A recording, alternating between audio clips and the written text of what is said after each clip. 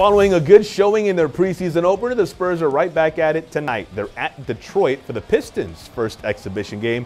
Don't expect first-round pick Josh Primo to go off again for 17 points. Then again, we didn't expect it on Monday either. Some of last year's regulars relatively quiet in the easy win versus Utah. Derek White scored 6. Lonnie Walker ended up with 3. Jakob Poeltl chipped in 4, while Luka Samanic got 6 in 10 minutes. And the newly acquired Jock Landale gave the Spurs 8 points and 7 boards.